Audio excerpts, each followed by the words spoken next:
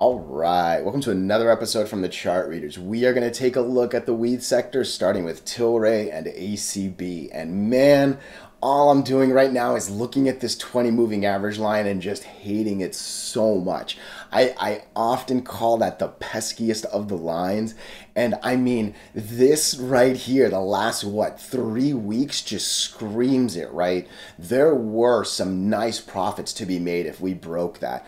I was confident it was going to happen right here as well, right? So I'm not even pretending that this thing didn't fool me, but man, I hate the 20 moving average, especially when you're under it. Believe me, I love it when you're over it because just as hard as it is to break above it, it becomes, and I got a zoomed, I guess we found one right, it becomes just as hard to lose it, but yeah, once you do, it's real bad, right? So man, the 20, I hope that's jumping out at you as well, okay?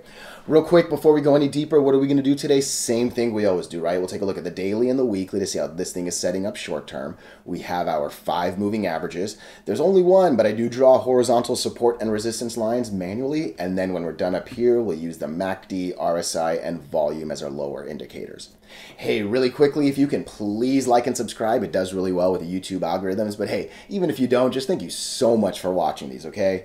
And then look, I am not perfect, I am not all-knowing, I do not have a crystal ball in front of me, so yeah, if you disagree with anything, just throw it in the comments, all right? We're simply educated people sharing our opinions with each other, all right?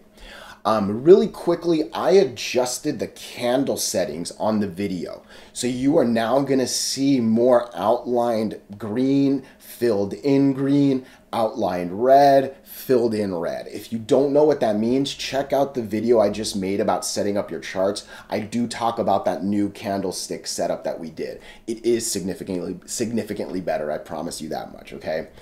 Look, let's get into the details, all right? So obviously, I kind of said it already, right? I think the whole story here is the 20 moving average. I was confident here, right? I'm not pretending I didn't get this wrong. Sadly, you can see the chart's now going down instead of up, right? And it really does, I think, have to do more with the 20 moving average than this 266 line that I drew. Because again, I put way more emphasis on the moving averages when we're within them. Once we're above or below them, that's when I kind of need to use my lines. Because again, we just don't have the 5 MAs anymore, right? But man, it is what it is, and more than anything, I hope it just reaffirms why I sincerely believe in the 8 and 20 just so much. It really is my rule 1 and rule 1.5, right? If you're under the 8, bad things will happen. You need to be over the 8 and the 20 to really be in a good place to do well, right? So it's disappointing, I'm telling you, and there's you just, I'm not here blaming manipulation, I'm not here blaming shorts, I'm actually not even here blaming the lack of federalization and stuff like that. I really believe that these lines do more to stock stuff than really a lot of people want to put credit to it. And hey, I'm not here defending it, right? I'm not here saying that it's right or wrong, but yeah, it's these lines suck to break, right? So there's not too much more I have to say except for this, all right? I do not like that right there. Volume has significantly been dropping, right? We were at a place where we were riding the 50 moving average a couple days above it. The days above it were actually all green candles except for the one at the end, right? So it seemed like we were actually trying to maybe improve the 50 moving average or at least stay there, right?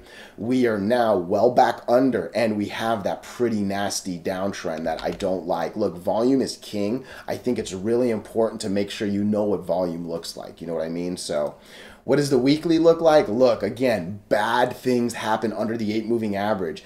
And the fact that it's on the weekly makes it 5 times worse on the daily, right? Because it takes 5 dailies to make a candle here on the weekly.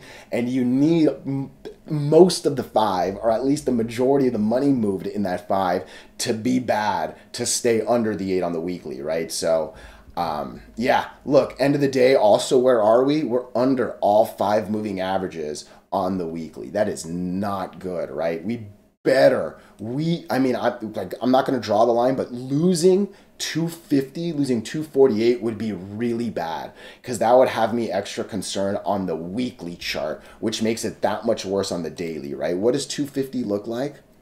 Or sorry, 248. It's not the bottom of that. That's obviously the super scary number, but yeah, I think the top. I could see that. I could. And again, we're like this was my original all-time low support, right? I will now lower it. Sorry to zoom in like that so much, but I'll go ahead and lower it to this right there. It's the bottom of that guy.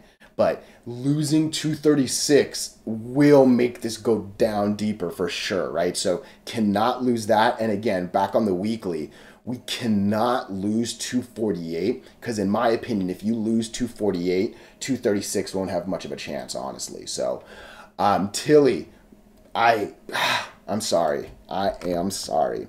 ACB, Aurora. Oh, okay. I'll be honest, this is not the chart I expected to see here. All right, definitely not a great chart. I'm not gonna say it's a great chart. However, there are some positive things that I can see here. First off, look, we were going away from the 8 to the 8, away from the 8 to the 8, away from the 8 to the 8. Now we're just kind of staying on the 8, and I'm cool with that because staying on the 8 is the first thing you got to do before you can actually get over the 8. Yeah, obviously you can like do a crazy meme day or whatever it is and just like rip through it, but let's be honest, ACB is not that kind of stock. So the fact that it's holding on to the 8 does mean a lot to me. Yeah, we closed over it for sure that day. We obviously did it right there as well. So I obviously care less about one day than the second day, but for ACB especially, I think I don't really care until we crack the 20 as well. You know what I mean? I think this stock has proven enough bad to where I think I have a little higher criteria for entry here. That said, look at what I see. I'm going to go from here. I'm going to just draw.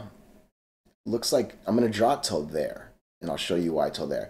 It hits that tip right there. There's a baby break of the trend, but no, as I look at it, I don't think so. I don't think I'm going to call this a downtrend break at all. I think we got to break that 20 to really, I was trying to make something there. I'll be honest. And really, as I zoom out a bit, I think what it actually is this. That probably would make a little more sense. Oh, okay. We're actually still not that far from that, because it's basically corner of that, and it actually does hit corner of that. We're on the downtrend, and you've got the MACD and RSI peaking with a little bit interesting volume going up, right? TLRY was coming down. This one kind of, this might be interesting. Actually, I'll be honest with you, because hey, if you can break that, which probably looks like, what is it, at 72, 73? 73, yeah. If you break 73, there's a decent reason to believe you'll probably come into the 80s. And adding 10 cents is a little more than 10%. So, I mean, hey, that's interesting. And look, I think if ACB can drop a 10% candle, I gotta believe that'll be good for the sector. Because if this bad boy can make some money, you gotta believe a couple other ones might. But, I didn't expect that. I'll be honest, I did not expect that from ACB. This is a little bit better of a chart than I imagined. However, end of the day, we've been close to breaking the 8 a bunch of times and then failed and gone down, right? We've actually had a decent MACD right here. I mean, sorry, a decent RSI right here. Not really the MACD behind it, but better volume. We had at least a couple. So just don't over anticipate the break. But yeah, an alert right here at 73, maybe, oh yeah, maybe even 74 if you want, just to be a little safer. Because again, going from 74 to 80, that's even to 80, yeah, because the bottom of this guy is 80, 81. Even 74 to just straight 80 is basically your 10%, a little under, right? Because you're adding 6 instead of 7. But ACB, this is probably the most bullish I've been in what has to be a long time. Look, this is not a good weekly chart, right? There's actually nothing even kind of showing the up yet. But what it has been doing has been saying doji, doji, doji. Let's wait for next week. Let's wait for next week. Let's wait for next week. I think this might be the next week that either goes up to, again, this 80 line, right? That is the 20 moving average, or it's going to just deuce a red hard candle, right? So I probably would want a couple more indicators. This is where I would actually probably want to turn to the one just to see a few more things. But on the daily, it looks decent.